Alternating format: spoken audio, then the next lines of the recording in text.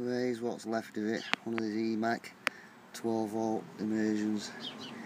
Did look a bit inferior when I bought it, but oh well, company's disappeared.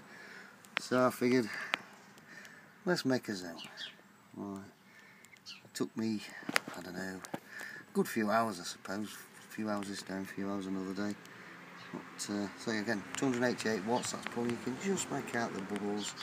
Pretty much brings this up to 70 degrees in about 15 minutes. I'll take the temperature zapper on it, see what we get in there. Oh, yeah, 59, yeah, that's pretty hot, 59 degrees. I'll say probably about 24 amp. The way I made it, I've got some resistive wire, quite thick, 1.25mm. And I got ceramic beads, and actually slipped the ceramic beads because the copper tube was originally straight. So fed it all the way on, because you can't have the resistive wire touching the tube at all.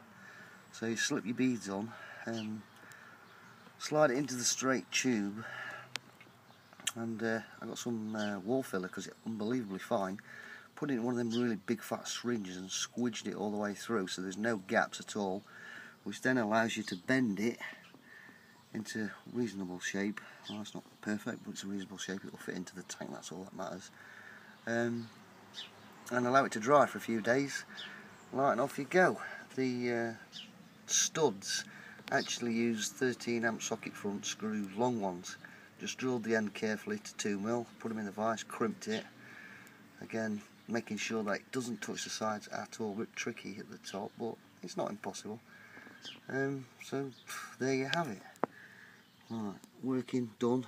And on this one, it's the same size 2.5 inch boss, so it'll thread into a standard one.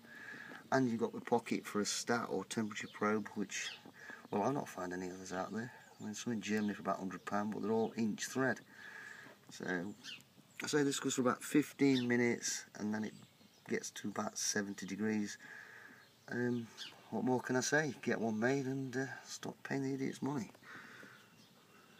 Bye bye.